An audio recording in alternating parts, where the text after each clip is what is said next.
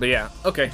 So, Cerebellum, after some of the quadratic stuff came about, math was lost on me. Yep, quadratic equation. I specifically remember, yeah, sines, cosines, and tangents. I thought those were kind of interesting. They were hard when I first picked up, but as I got later and later on. So what happened is I had problems once sine, cosine, and tangent were placed on triangles on a graph. But then someone, later on, they described how is actually used to give radii of a circle, and suddenly everything made sense to me, and that was really useful. But of course, that's really hard to explain. I need to make a picture for it. But yeah, I understand why quadratic stuff got lost on you. Suicune, I sucked at everything that I had to do with science, etc., but I aced through languages. Perfect scores on English, German, and Latin. And as I know, Suicune, you're learning Japanese, so you're a translator. So here's the plan. Suicune, you're a translator. We'll be the ones that handle the money. We'll be the ones that do the math, do the business. You just make sure we can communicate and get the businesses across the world. You're a very important cog in this wheel, man. You're the translator. All right. So I only really talk to close friends about school stuff most of the time. Oh, I bet. Yep. But yeah, y equals mx plus b gives me PTSD. Dude, it gives... So this is the difference between us. It gives you PTSD. It gives me fond memories. Euclidean geometry. I swear if I tell you about non-Euclidean geometry, if I just describe what non-Euclidean geometry is, like the precepts, how it occurred, your mind will explode and you'll never feel safe.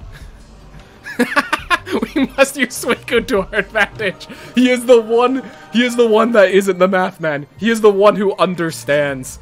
He is the voice to our big brains. We need the great speech. Ooh. He just types in a bunch of kanji.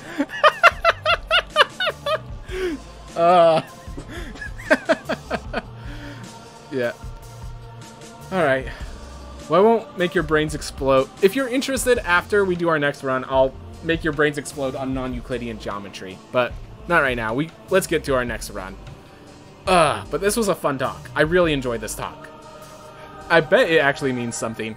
You know what? I'm going to put in Google Translate and see what comes out. So, bunch of garbled stuff. Japanese to English. Because I know you're learning Japanese, not Mandarin or anything like that. Enter text. Thank you very much. Aww. Oh, I started my timer. Well, glad to hear it, man. Glad to hear it. Alright. So I'm assuming yes. I don't know which one. I know there's like a bunch of things that like don't translate well between languages. Like for example, if you listen to a lot of what are they called? A lot of the... Why can I not think of the name? Nintendo. A lot of the Nintendo like press conferences and stuff, they'll say phrases like "please look forward to it," which is...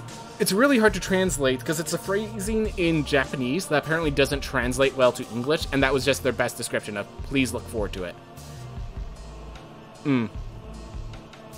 Yoroshiku onegaishimasu has no real translation. I have no idea. Oh, is that the phrase? That's the phrase that you're talking about. Yeah.